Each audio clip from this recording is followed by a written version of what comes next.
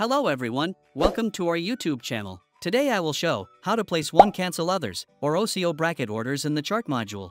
OCO bracket order is a type of order that includes three parts: entry order, take profit order, and stop loss order. The key feature is that, once one of those orders gets triggered, the other one is automatically cancelled, making it great for risk management. Now let's go through the process of placing an OCO bracket order in Tradovate chart module.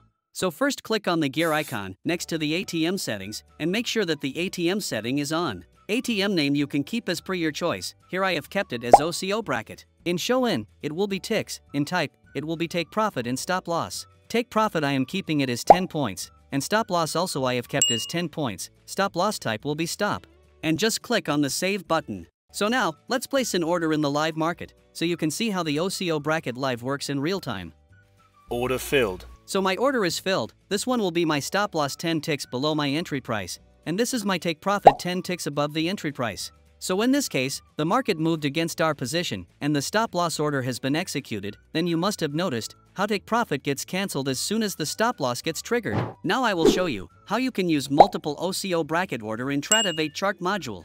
So we will go and select ATM settings, ATM name, I want to keep it as 2 targets. Then I will click on this plus button, so now we have 2 targets.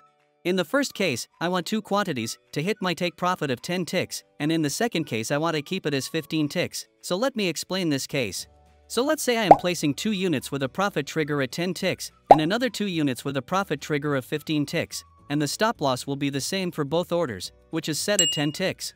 So as soon as the market hits the first take profit level, which is at 10 ticks, my 2 units will be sold. And if the market continues to move in our favor, the second take profit level will get triggered and the remaining 2 units will be sold. And if the market goes against us, the stop loss at 10 ticks will cancel my both of the targets.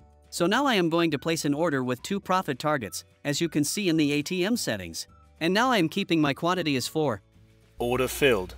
So here you can see the order is filled. My stop loss is 10 ticks below my entry level with 4 quantities, and my first profit target is set at 10 ticks above for 2 quantities, and my second profit target is set above 15 ticks with the quantity of 2. Now let's see how the market moves. Order filled. So as you can see, the market is hitting the first take profit level at 10 ticks, so 2 units got sold. Now let's see if it keeps moving in our favor. Order filled. So here it continues to move in our favor, and the second take profit level at 15 ticks also gets triggered, and our remaining 2 units also got sold. So that's how you can set multiple OCO bracket orders in the Tradovate, whether you are using 2 bracket orders or an advanced 3 bracket order setup. These strategies allow you to secure profit in different levels while maintaining risk management with common stop loss.